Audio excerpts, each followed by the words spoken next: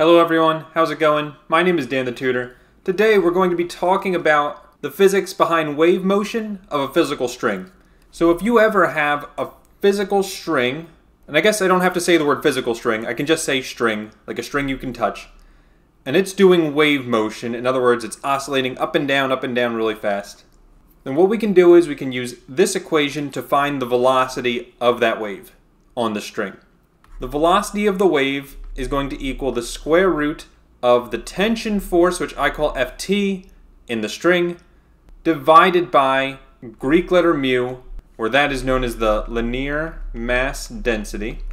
And it has its own equation, mu equals mass over length, where L is the length of the string, m is the mass of the string.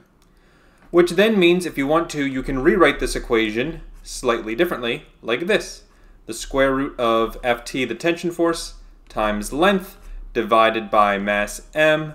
You can think about how that comes about. If you don't understand, then don't worry about it, just memorize this. And don't forget, we also have this other equation that always holds true for waves, and that is velocity is equal to the wavelength times the frequency. So the reason why I'm telling you this is because I can give you a problem that looks something like this.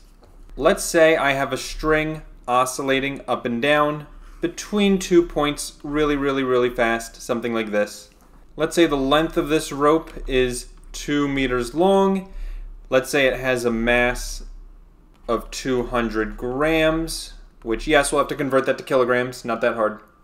And then we'll say it has a frequency of 20 hertz. And ultimately my question is going to be, what is the tension in this string? So you can start in one of two places. For instance, you can start with the equation V equals square root of Ft over mu, where mu is the linear mass density, which is mass, 0.2 kilograms, over the length, 2 meters. Looks like we're going to get 0.1 for our Greek letter mu. But the problem is I don't know the velocity, so I can't actually solve for the tension yet. So what I'm going to do is I'm going to say V equals lambda times f, and now I got to think about the wavelength for this wave. So if we see here, this is the first harmonic, and the reason why that's important, it means we can use this equation to find the wavelength. L equals n lambda over 2, and this works whenever you have a both ends open or a both ends closed standing wave example.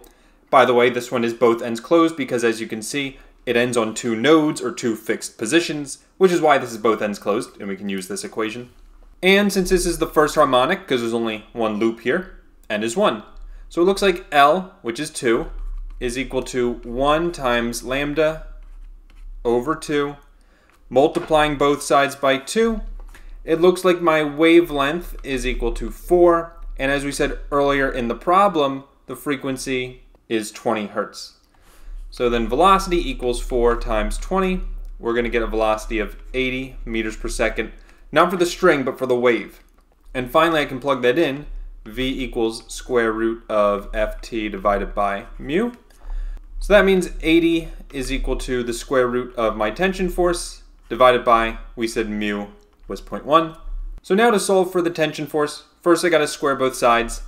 That's going to be 6,400 equals Ft over 0.1. And then you just need to multiply both sides by 0.1.